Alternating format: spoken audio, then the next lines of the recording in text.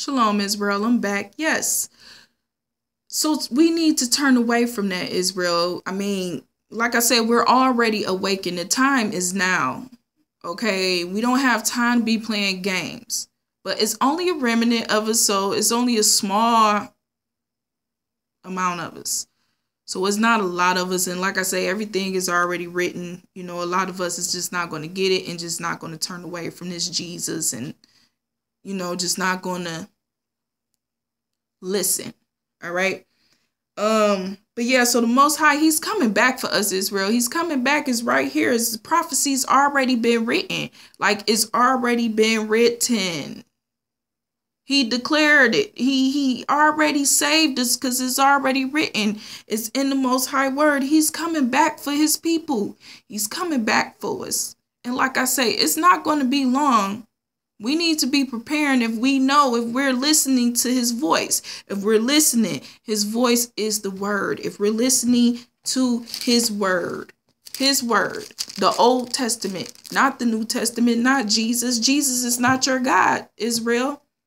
I am that I am is your God. All right. Now I'm going to continue to read. And I want to go to, let me see.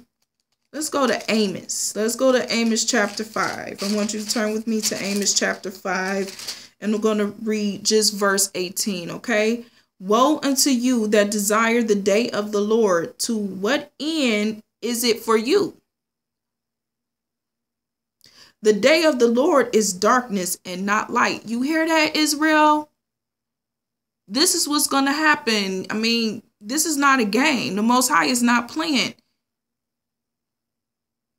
Yes, you've been hearing this since 2005 or whatever.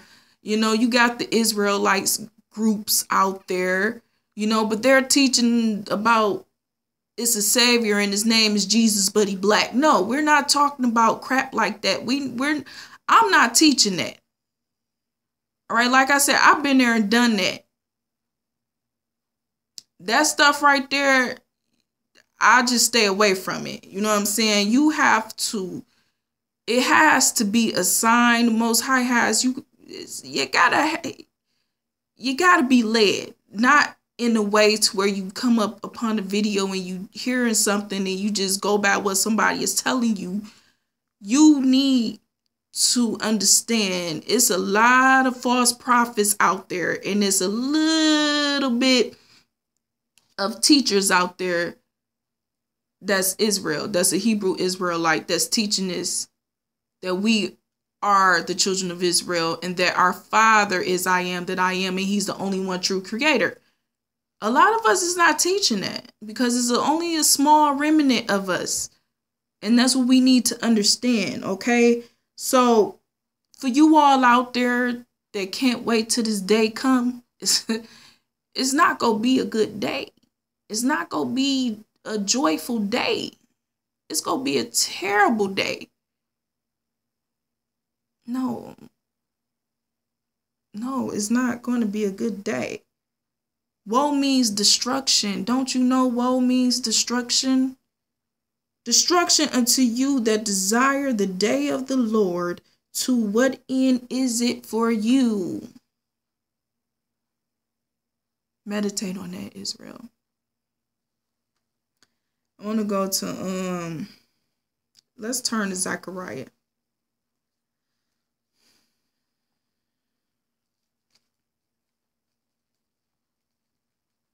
Turn with me to Zechariah chapter 13.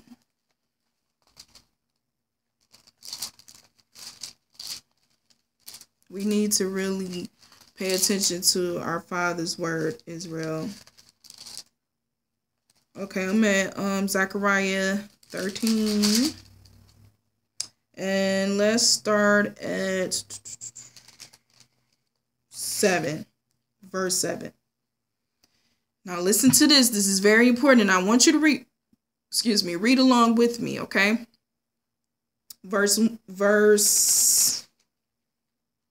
see. Zechariah chapter 13, I'm going to start at verse 7. Awake, O sword, against my shepherd and against the man that is my fellow, saith the Lord of hosts. Smite the shepherd, and the sheep shall be scattered, and I will turn my hand upon the little ones. And it shall come to pass that in all the land, saith the Lord, 2 parts therein shall be cut off and die, but the third shall be left therein. And I will bring the third part through the fire, and will refine them as silver is refined, and will try them as gold is tried. They shall call on my name, and I will hear them. I will say, it is my people. And they shall say, the Lord is my God. You hear that, Israel? So some of us going to have to go through the fire. Yes.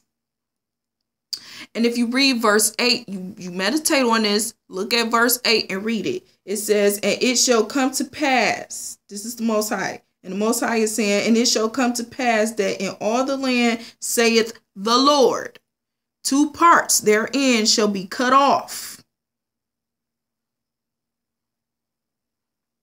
All right. 2 parts therein shall be cut off and die. Hold on, Israel.